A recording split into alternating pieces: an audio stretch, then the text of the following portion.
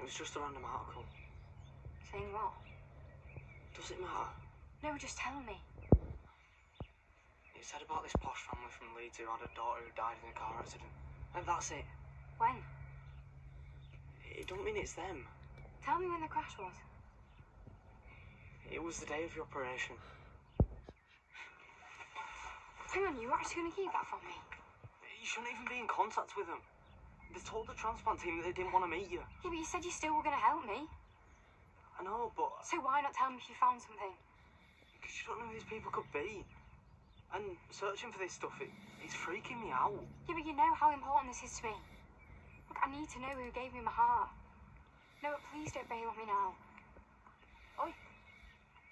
What are you two up to? Nothing. Oh, don't give me that. I know when he's up to something dodgy because he goes all blotchy and can't look me in the eye. I'm just helping Sarah with this project she's doing. Ooh, what project? She's researching our family tree. Blimey. Well, good luck with that. We've got some very dodgy branches. Try not to dig too deep. Thanks. You're going to end up finding her anyway. At least this way I can keep an eye. So what was her name? Gemma. Gemma Harris.